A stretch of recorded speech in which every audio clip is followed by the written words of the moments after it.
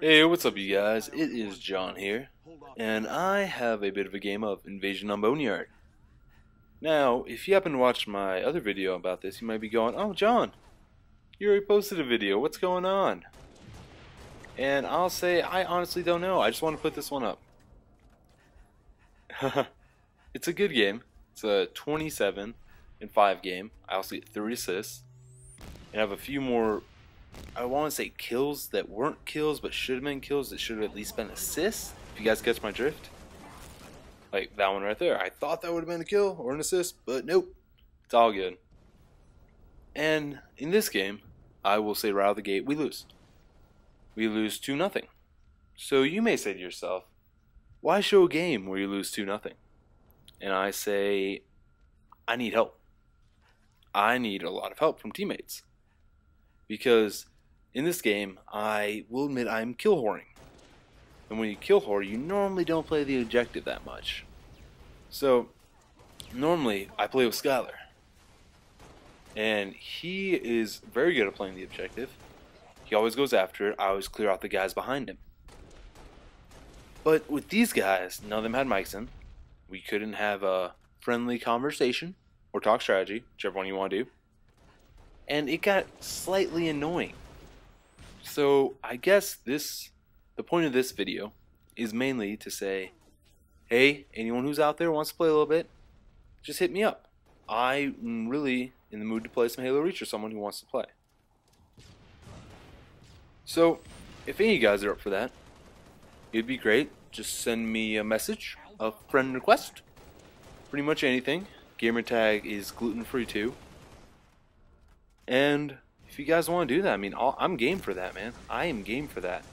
Because teamwork kills, especially like these guys right here. A guy I just killed, him and his teammate, are geniuses.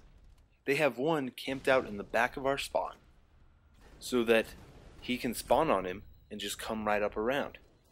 I've never thought of doing that before. And it worked pretty well. He'd always get at least one kill until we realized, hey, there's someone back there, we need to go take him down. It's kind of funny because the guy who's acting as the spawner is like hid perfectly in a corner. I mean, you come back here, you get a quick glimpse, you're like, oh my goodness, there he is. You know, the truth is that if he was probably hiding back there a little better and he didn't come out, I probably wouldn't have seen him. I would have got a quick glimpse and it wouldn't have like registered to me that, hey, there's a guy right there. But anyway, back to my point. Like I was saying, if you guys want to play some, send me a message. I'll accept. My only request is that you don't go like -20. Because that's a little annoying. It's no big deal. I mean, it's a video game. I'm trying to win though. But -20, it's like, what are you doing? Sitting there sucking on your joystick? Well, that sounded really wrong. That's what she said. Oh yeah. But anyway, yes, just send me a message, guys. It would be great. So I'd like to talk here about the commentary also. Just a little bit of a strategy I picked up from the beginning. And that is when you are defending the second set of bases, it is good to sit in kind of the middle, like 3rd floor, mid of the building, because you kind of have a vantage point over A. If you can lock down A, that leaves your teammates to be free to go lock down B. Unless, of course, your teammates are like mine this game, and 5 of them can't lock down B. Go figure. But, I mean, we had a pretty good grip on this, I thought, until they're like, we're going to take this, and they did. So that was not fun on our part. But I just kind of patrol up here. I make sure A stays safe. And I don't really leave here, because leaving here is like suicide. Why would I run out there when everyone's out there to just die? That makes absolutely no sense to me. When people in video games, like on comments, on videos, they're like, hey, less camping. Is it really camping if you're being smart? I mean, let's say I'm sitting inside this building and I see 2 or 3 guys just kind of running around. Am I supposed to go out there and kill them all? With I don't know, a rocket launcher, which is a possibility, no doubt. It's just difficult because you have two shots, and let's say they're smart and they kind of spread out when they see you. That's not going to happen. But alas, it's not a big deal. Who really cares? I have a pretty sick snipe actually towards the end of this round. Well, I thought it was sick because the guy was doing barrel rolls, and then I got him when he came off his second barrel roll. I know it's pretty basic, but I was proud of it. It made me feel happy. I also have a pretty nice triple kill where I have a guy flanking me to my right, and I jump down, he follows me, kill him, kill his homeboy picking up the core, and then I snipe a guy. So that's another good thing about this vantage point right here, is that you can see everything. You got those two doors to your left, you can see people hop down. Oh, this is a triple kill right here. He hops down, sit down, and double sit down. Been out of ammo, so how do you make someone else sit down? Headshot. Good times. But, like I was saying, up top is a good vantage point because you can see the door to your right. You have an easy getaway if someone comes after you to your right and you don't have a clean shot on them. You can see the two doors down and to your left. I realize I'm making hand motions right now, and I probably look like an idiot. You guys can't even see them, so what's the point of it? But anyway, you can see those two doors to your left on the second floor.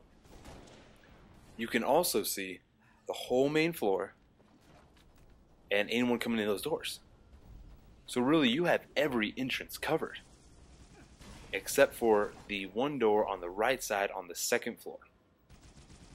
One thing you don't want to do when you're up here, though, when you have the rockets also, is fire down at enemies when you know their teammates around.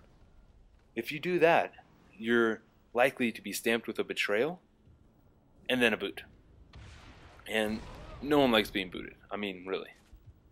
So you just want to pick and choose your shots. If you see that you have two teammates down there and there's only one guy, don't even waste ammo, man. Like right here. I see there's one guy, take one shot, and I realize, hey, there's someone else down there. No reason to take more. You know what I mean? Oh, here's the snipe I was talking about. I was like, oh, I was proud of that. I know it's nothing special, but I was so proud.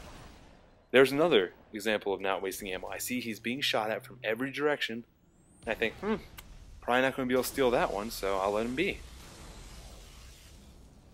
I probably could have gotten a couple more kills, but yes. But yes, you have the whole vantage point from up here. You got those two doors, two on the left. If they come in the roof, you got those. You can move over to the side, get those vantage points. And your money just like T-Pain. Except for that Young Money is, I think Young Money is a real rapper. Or is Young Money Lil Wayne's nickname? I always get confused about that. So Lil Wayne is Wheezy. Lil Wayne? Carter? Right?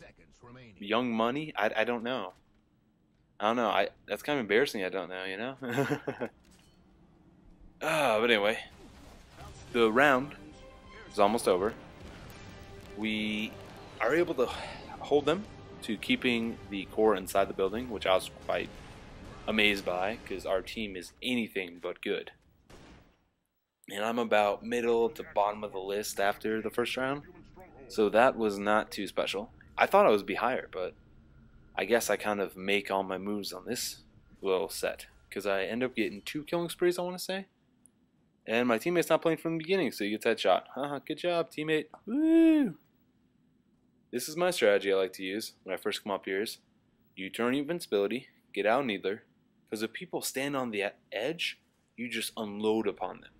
Because you're going to get enough needles in them to blow them up, and they won't know what happened by the time you're there. And coming up in this round is a perfect example of what I was talking about earlier. About, you know, don't go on that suicide mission. Don't try to take down 3 guys at once, because you are just going to get owned, man. It won't even be funny. You won't even know what hits you. Because I'm going in and out of invisibility here. And I'm seeing a couple guys all up around here. And this scares the crap out of me. 2 guys just like drop down. I mean, what are you going to do about that? Just throw a nade and hope it sticks someone. And that's the case right there. it stuck someone, so I got lucky. And my teammate's spawning on me, which doesn't help because he moves around, they can see that little dot. Although it's below them, they can see a little, like, gray dot that informs them, hey, there's some guy below you. And that does not help our cause. But I'm trying to get up the stairs, and I notice that those stairs are covered in red dots. So I just move to the other stairs and think, hey, I'll move on, I'll take them from behind. That's what she said. So I'm right here, and this is what I like to do. I like to sit right up in this corner right here and watch the right side, and then sometimes swing over to the left side. That's the only way that I really know how to play this, because if you're doing that, normally if your teammates are halfway decent, they can hold down the zone pretty easily. And this is pretty funny. I kill the guy and I just freak out. Because I'm trying to toss nades. I don't have any more nades. And I'm trying to spam the needle rifle trigger, and I see that the reticle's like huge and I can't even like fire straight. That's just a bad situation to be in, man. That one sucked. So now I'm starting to realize, you know, there's no point. There's really no chance that we can even win. So I'm thinking in my mind, here we go. Should I go like balls out and try to just rush them? Or should I count our losses and go, hey, you know, we lost this one, and should I just kind of take it easy? Right there, it didn't show up, but we had kind of a, I want to say like host migration, sort of. The host dashboarded or quit, either one, I don't know. But it brought us that little loading screen. And then afterwards, I'm not sure if you can tell from this, but the game was laggy as hell, man. It was crazy. Like, you could barely do anything. I was lucky to live right there. I remember playing this and thinking, holy crap, what am I doing? So I bring out my needle rifle, and in my head, that's what's going through. Like, what am I doing? Everyone's moving around funky, and I'm using a precision weapon. But eventually it tones down, and everyone stops moving around like that. I mean, towards the end, but on the screen right now it looks like everyone's fine, but that was not the case. Not even close. That teammate's an idiot right there. You just hit him and he rolls right past him. He's like, nope. You see his body fly past? That's just a fail, dude. That's sad to watch. So here my teammate realizes it's done also. He's kind of rolling around shooting. I'm shooting at him, trying to get a last minute kill. There's really no point to it. I mean, we had lost. It's kind of counting your losses. Like I said before though, anyone wants to play, hit me up. I'm all open for it. Just don't go minus 20, please.